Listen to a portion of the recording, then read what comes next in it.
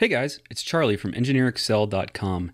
Today I'm going to show you how to use the Excel solver to perform a constrained optimization and to maximize the flow rate in an open channel. So stay tuned.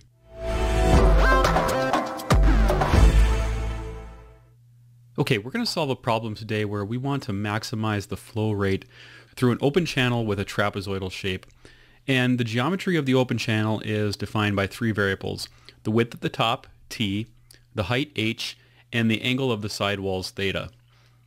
So in order to maximize the flow rate through this open channel, what we really need to do is maximize the hydraulic radius of the geometry.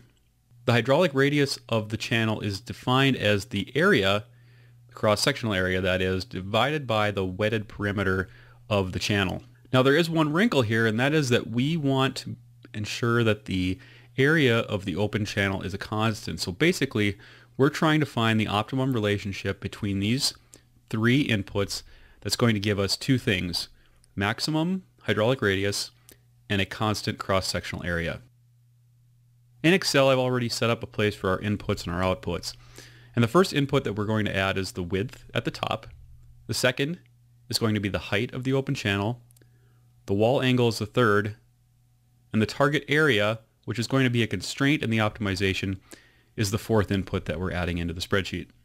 For now, we're just going to put some placeholder values in here because we're going to ultimately use the solver to optimize for these values. And of course, as usual, we want to put units in there just to make sure that it's clear what those are.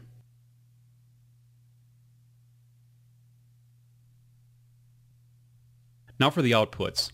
The first thing we're going to calculate is the width at the bottom of this trapezoidal channel, followed by the cross-sectional area. Then we're going to calculate the wetted perimeter of the channel, and finally the hydraulic radius. To calculate the width at the bottom of the channel, we're going to use this formula, where the width is defined as the width at the top minus 2 times the height of the channel times the tangent of 90 minus theta. And now remember, the tangent function in Excel uses radians, so we have to use that radians function first to convert the calculation in degrees to radians. And of course, I missed one of my parentheses, so I got a little error that popped up, but no worries, we can accept that and move on. Now you'll notice that the width that's calculated right now is 0, and that's because I've set my width at the top to be 2 meters, my height to be 1 meter, and my wall angle to be 45. So those sidewalls are coming together to form a perfect point at the bottom of this channel, and rather than a trapezoid, I actually have a triangular channel. So if I go ahead and change the wall angle, we'll end up with a trapezoid again that has a defined or a finite bottom width. Next, we'll calculate the cross-sectional area. And that's a pretty simple calculation for a trapezoid. It's just the height of the trapezoid times the bottom width plus the top width divided by 2. Next, we'll calculate the wetted perimeter, which is probably the hardest calculation in this entire spreadsheet. It's defined as the width at the bottom plus 2 times the square root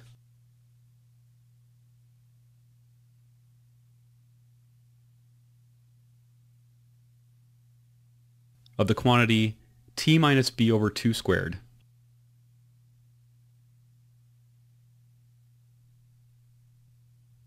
plus the height squared.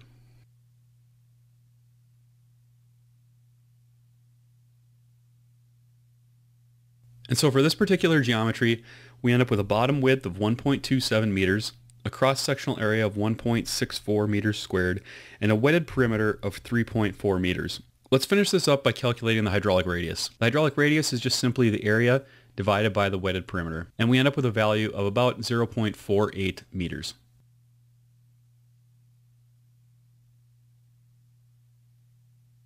Just to clean up the spreadsheet, I'm going to go ahead and put the units in right away. And now we can move on to the optimization. Now to perform this optimization, we're going to use Solver, which is found in the Data tab, way over on the right-hand side. When you click that, the Solver dialog opens and we can set up the Solver parameters. First, we'll set our objective, which is to maximize the hydraulic radius, because that's going to give us the maximum flow rate through this open channel. Now the max has already been selected, so we don't have to do anything there. We can go straight into selecting the variable cells that we want to change in order to maximize the hydraulic radius. That's the top width, the height, and the wall angle as shown in the diagram.